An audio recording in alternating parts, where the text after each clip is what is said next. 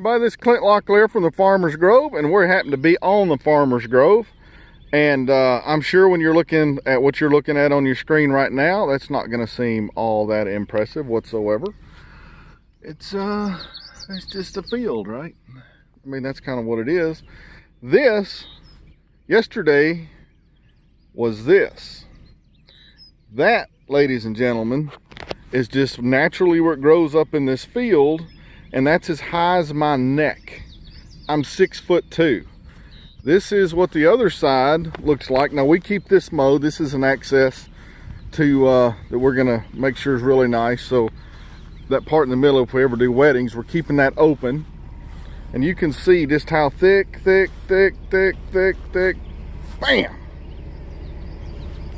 I have no idea how many tons of biomass that I dropped onto this field from doing this. That is what the whole field looked. This is not a hedgerow. That's what this whole field looked like. Now, I was using that cover cropper that I showed you. I was pulling it with a Jeep. If it's strictly grass, like I said before, it's not going to be it's not going to do this per se, even though there's a whole lot of grass. It definitely got laid down. This, I should have some gloves on to figure out the sun.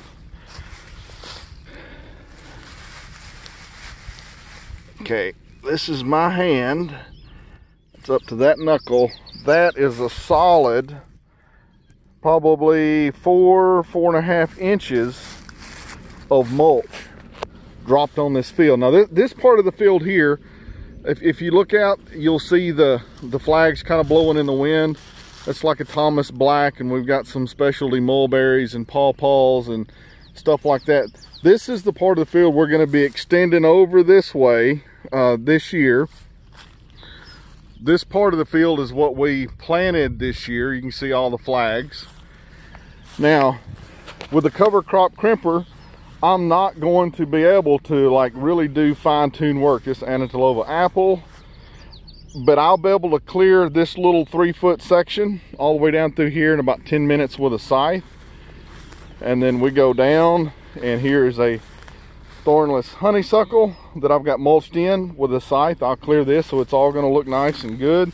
Here's some rows of Sharon that I propagated from cuttings. Another rose of Sharon, another Anatolova apple, rose of Sharon. That is, wow, that's already doubled in size. It's another a thornless honey locust. So this is what this looks like now. And then right where you can see where it's thick in the middle, that's where the trees are at. I'm gonna go ahead and throw seeds in this, just kind of like natural farming. I'm gonna scythe it down, and I'm gonna try to get some buckwheat started so I can start the succession of the cover crops in between these trees. And that way I can completely knock the grass out of doing this. But I just want to show you what it looks like with a cover crop crimper. Not a bush hog, not using really, I'm not, having to go buy a $25,000 or $30,000 tractor with another implement and figure out how to maintain all that. That's my tractor right there.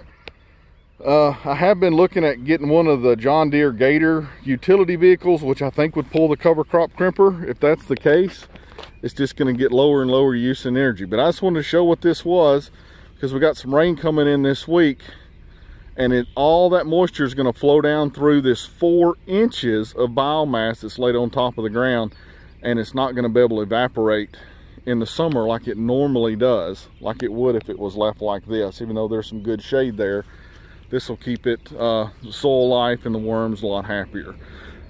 Now, one thing I will say, after doing this and after thinking about this, when I do the rest of the fields this way, I think what I'm going to do just for the natural insect life here is I may like have a couple of lanes that are cover crop down, leave a strip, couple down, leave a strip.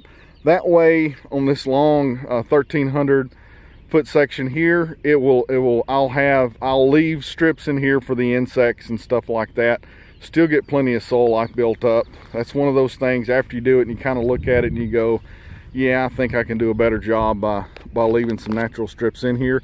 Next year I can let the ones that I didn't cover crop or cover crop crimper down, I'll let those grow up naturally and drop the mulch in the ones that were left alone this year. So you just learn as you go when you're doing stuff like this, because a bigger scale is definitely something that is very different when it comes to figuring out how to apply the principles of permaculture and soil life.